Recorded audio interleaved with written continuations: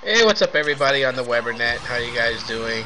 I'm going to show you guys a next level modding thing that you can do. It's removing stock apps with Terminal Emulator. Now, let me say this first off. If you guys wind up bricking your phone doing this, I'm not responsible for that. I'm just showing you guys how to do it. If you guys do it, it's at your own risk. Okay, so first thing you want to be is rooted. You want your phone to be rooted. If not, this will not work, and the applications that you need to get will not work. So I suggest if you're not rooted, Google search intercetroot.apk and yeah, follow the steps to rooting your phone. Once you're rooted, basically there's two applications you're going to need. I'll show you them on the application doc. One is link to SD. You're going to need that. It's an icon of a SD card that's blue. And another one you're going to need is Terminal Emulator.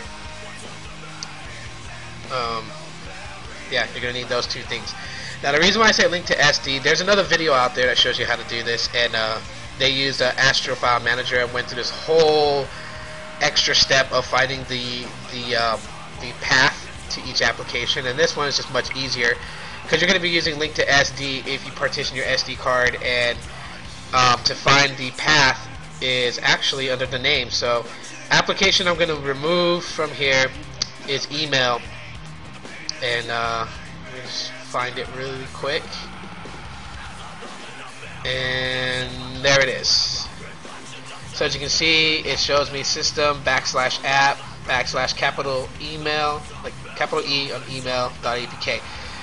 You have to type it out the way that it is, otherwise Terminal Emulator will not register it. So let's back out and open up Terminal Emulator. Now, if you want to make sure you're connected in Terminal Emulator, just type in the word free and hit enter, and it's just going to bring up like your SD card, your partitions and whatnot. So as you can see, we are connected. Terminal Emulator is working. So the next step you're going to type in is SU for super user permissions, and a pop-up that it's been granted super user permissions will come up. Now you're going to type mount space -O space RW comma remount space /system. Hit enter. Once you're in, it'll have like a hashtag next to it for your next command, and so this is where we're going to remove the email app. RM space -R space /system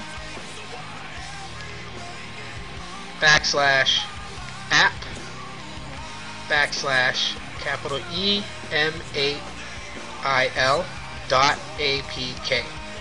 Hit enter. Now it's going to look like it didn't do nothing. It's going to drop down to another line. Doesn't mean that it hasn't removed it. It's not going to tell you that we have removed email or whatever. So you hit the menu button, close window to leave Terminal Emulator, and now when we go in, email is gone. That's my daughter. She's just being fussy today, guys. Don't mind her.